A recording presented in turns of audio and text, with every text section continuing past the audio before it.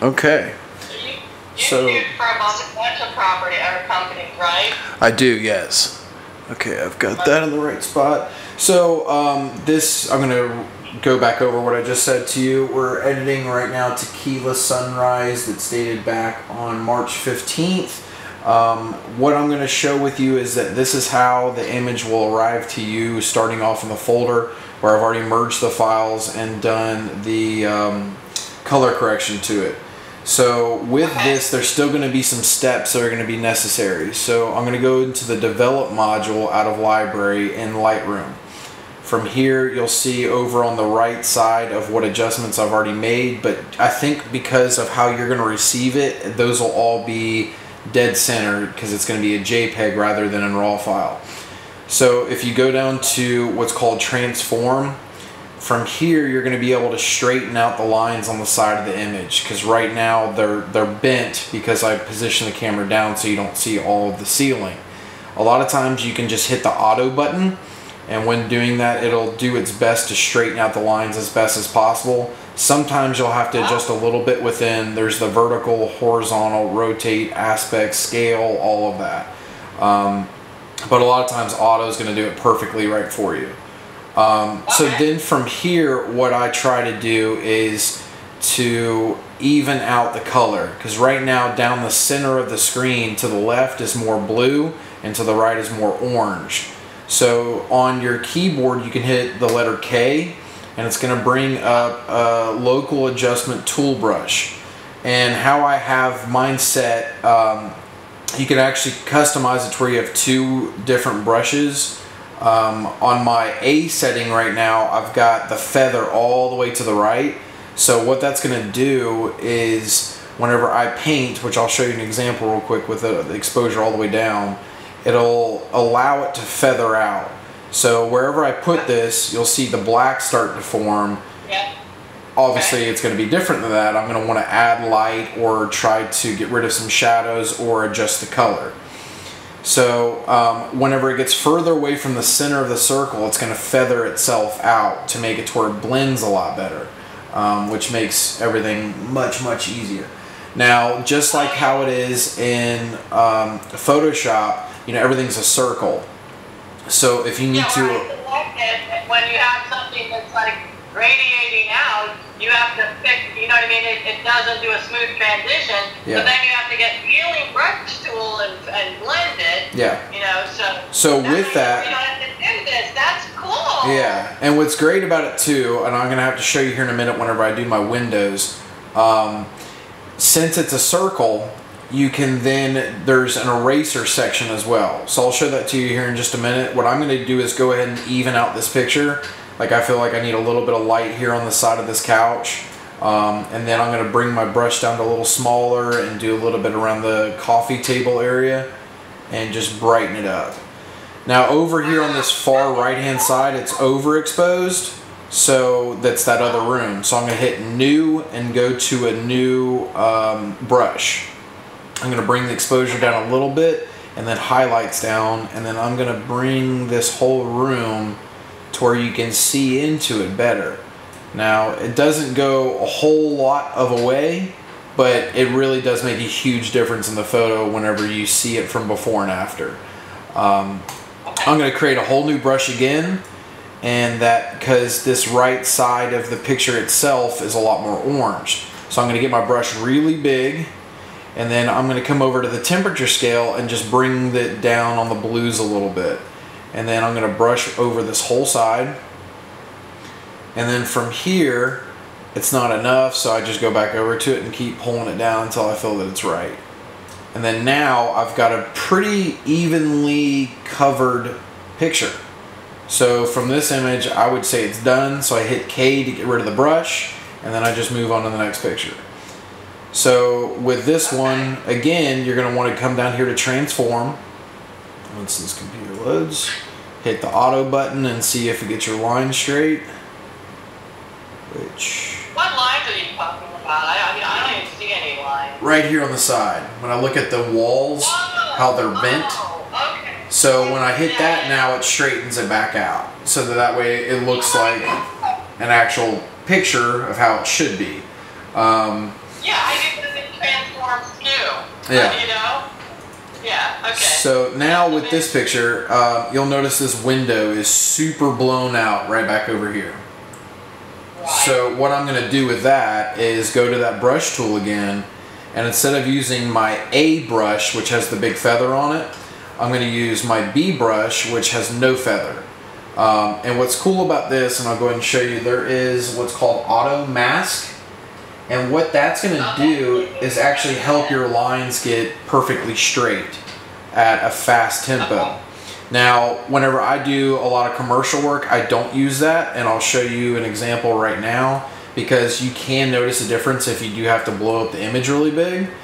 So I'm going to bring this exposure down a lot, and I'm going to go ahead and paint in these lines. I see the window right now. Move it up, sorry. Okay, there you go. But at the same time too, remember I've got that recording that you'll be able to see it really well on in a minute. So I'm going to go ahead and brush over this entire picture, or not picture, the window. And there's a building just to the other side of this. That's why you can only see those leaves right now. Where if that was the beach, you would see the sky, the blue, and all of that. And then what I end up doing is when you hit spacebar on your computer and then click in that area, it's going to zoom really close into that section. And so if you remember how I said to you earlier on how this is a circle, and you know, you can't obviously go to a square with a circle. So you're going to have to go back over and delete out the sections that are obviously that black that's right here. I'll show you a little bigger. So if you hit the Alt key, what that's going to do, or Option, Alt, Option, same thing. It's going to bring up the eraser, which you can also feather on as well. But so what I'm going to do now is go back over this dark section and delete out right up to that edge of the window and get it as straight as I possibly can to erase out that darkness that's part of the picture that I don't need. Now once again, you can use that auto mask section, and what that's going to do is give you a straight line with being able to go fast. And so that way your line doesn't have to be absolutely perfect. It's going to do the computer work for you to make it as best as possible. So as you can see, similar like that in Photoshop with the auto selection tool. Exactly. It's like the same exact thing. That's what I thought. So then I'm able to go over this really quick, but as you can see how choppy it is in that little section that I just went over. So that's why I don't like to use auto mask, and I would actually get my tool the proper size and go over it to where it's refined a lot better, because if someone happens to be looking at this on a massive monitor, they're going to see that and it's going to look like garbage. Right. But so then that's done for that window for the most part. Now I wish... What's that? View, you have, sometimes when you're enhancing a view, you have the balcony railing that is another, you know, it's a pain in the butt. Yeah. And there's a lot of really good parts of the view through the railings, but you don't want to be doing the change to the railing. You know what I mean? Now, yeah, I know what you mean. And there is ways of doing that. It's tough, but... you know, it's one of those things you almost have to go over each individual part, which I hate doing. That's why if you use just the highlight section instead of the actual exposure, with that, it's not going to be as invasive as what exposure would do. So there is ways around it. It's just, it's one of those things. That's why you have to get it right the first time with taking the photo. So right now I'm going back over the image and the parts that are orange, and I'm trying to lighten them up to where it'd be even with the remainder of the image to get it a little bit more blue. So I'm just dragging that temperature scale back over with a local adjustment tool brush and seeing if I can get this to match as even as possible. The walls like blue in that house? They were, yeah. So another thing that I'm going to show you, why is this... Oh, my density's down, that's why. There we go. I'm going to show you also a little cheat sheet. because sometimes, depending on what time of day I'm shooting, it's impossible to get rid of the blue. It's going to be there no matter what. There is actually a tool in Lightroom, which is very similar with Photoshop too, that you can go and eliminate a certain color or lighten that certain color up. So I'll show you as soon as I'm done with this brush stroke. Photoshop to do it with you, and you can just take out take out the color. Exactly. So you see here where there's HSL, color, B, and W. That is where I would go in and select this, and on HSL under luminous, you can drag that blue and eliminate the blue coloring and tint within the photo itself, which a lot of times you'll get a sheen on a floor or something in the glass. And if you pull that just a little bit, it starts to eliminate it and turn it to white, which it's just a blessing of a tool. It's so much easier to use than anything else. So now I would move on to the next image. And again, I've got windows over here. And like on this property in particular, I probably wouldn't even mess with these windows. You can see enough through them to where it's not bad. But there's cars out here. So if I go through and lighten these up even more to where we can see more through them, all you're going to see is vehicles, which who wants to see that? You know what I mean? Exactly. So on this, oops, what did I do here? There we go. Okay. So what I would do just on this photo is just focus on the image itself inside and try to steer people's eyes away from these windows. But what I'm going to do to keep this video short is to move on to something that is a lot different of a photo, like for instance on this. Just for my curiosity, how would you just like blur them, or the windows with the photo with the cars in it? How would you get it where they're not noticeable? Well, like with this, on this image right here, so this is showing outside of the balcony on the second floor. There's a building there, and then there's, cars there. So what I would do simply is once I'm done correcting the image itself, I'm going to not even try to focus on that, because you're going to be so focused on everything else in the image. There's no point to even put a Gatineau blur on it or anything like that. I would just leave it be, and then our eye is not going to be focused on it. So, but like on this image here, we essentially have 3 rooms. We have this main gathering area up top. We have a bedroom here and then a bathroom here. They're all different exposures, different temperatures, everything. So once I get the room straight with fixing the walls, which I always do first, then I'm going to go back through and adjust this room, then this room, and then this room as a whole. So that's why this tool comes so much in handy with this brush, because especially with that feathering, they used to not have the feathering tool, and God, it's changed everything now that they've brought that into be.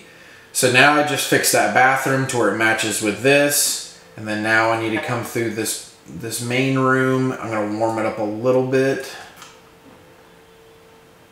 and get it to where it's similar with the remainder of the rooms. It's too bright, so I'm going to bring it down. And then now, since they're all equal, what I'm going to do is put my temperature brush back to 0, and then I'm going to just bring up my exposure a little bit with this brush so that I can go through and hit certain areas. Like you notice this corner is super dark. So I'm going to try and lighten it up to match a lot more of the remainder of the room, but by not making it look fake. Because everything... Oh my God, you make it play with that! Oh yeah, it's crazy. And see how just by me drawing down this line here, we're going to bring it up a little bit more. Wow. That shadow almost disappears. And then you can even go back over it once you've got that one section, hit that one more time. Now that's gone. So I'm going to work. On the right, what is this? It's just a certain brush, and you're doing. What you have as the options up here is the far left is your crop tool. This one is a spot correction. So say if there's like image dust that's on the sensor and you have like a black dot in the middle of the screen, you click that and you can adjust the size of the circle. Then you have the red eye tool, which I never use. This one comes in handy when you're doing landscapes. I'll just show it to you real quick. So it's the tall rectangle. If you click on it, and then let's just bring this exposure way down so I can show you what it's going to do. I'll take a couple tutorials and figure out Lightroom. I mean, I think I'll pick it up fast just because it sounds like it does everything better, but like similar to Photoshop. It does, yeah. So and it's just quicker, easier, faster. Yeah. So with this one, like say for instance, if we have a beachscape in front of us and I want to show off a super blue sky, I would take this, and it comes as a little plus sign. And you start at the top, and then you just drag down. And then what it's going to do is you'll see now how the whole top of the screen is black, which of course I can also bring the exposure up, or I can bring it down. Same with the highlights, and just change the whole top section of an image or whatever's above that line. And it does a nice even fade, so it's perfect for like sunsets. And that's on that rectangle one.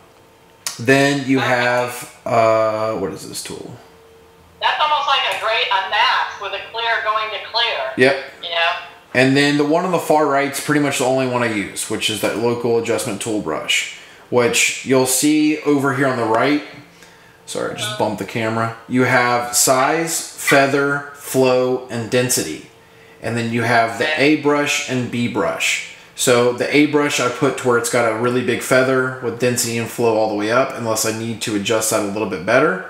And then B being my just regular 0 brush that has no feather on it for whenever I do my windows. So I'm going to move on to another image real quick because I don't know how much time I've done on this video. Let's see.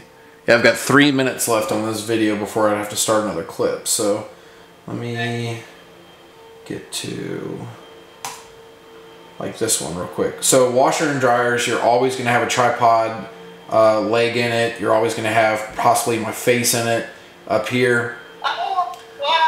I'll show you a quick tool that I found in Photoshop that works great. So let me do this real quick. I'm going to stop recording on the camera. All right, where's the button?